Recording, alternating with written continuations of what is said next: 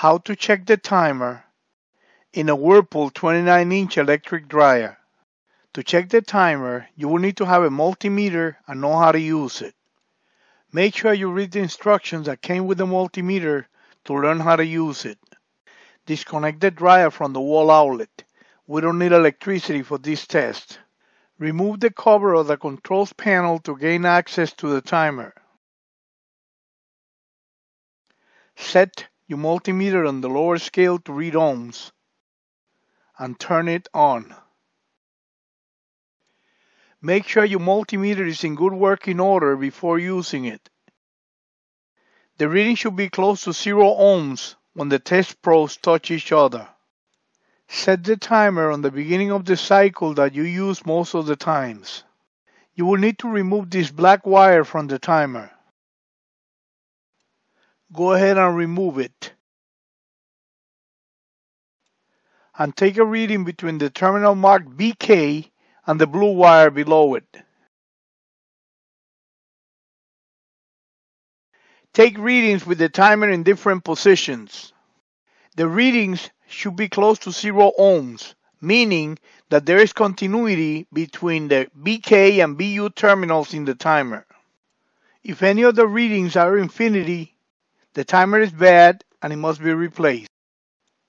You will need to take a reading between the terminals of the white and tan wires. Remove the wire harness with the white and tan wires. With the timer still in the lower scale to read ohms, take a reading between the terminals of the white and tan wires in the timer. The reading should be close to 0 ohms, meaning that there's continuity between these two terminals. If the reading is infinity, the timer is bad and must be replaced. Let me show you how to replace the timer. The first thing that you need to do before disconnecting the wires from the timer is to take a few pictures with your cell phone of the location of the wires in the timer. So you could use the pictures for reference when installing a new timer. Go ahead and start removing the wires.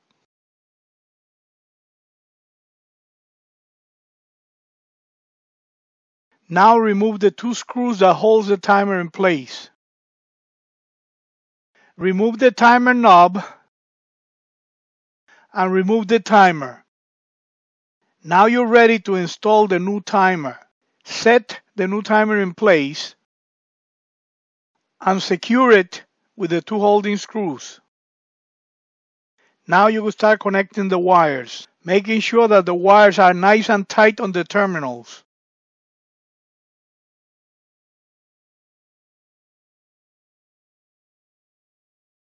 Install the timer knob on the timer and install the back cover on the controls panel.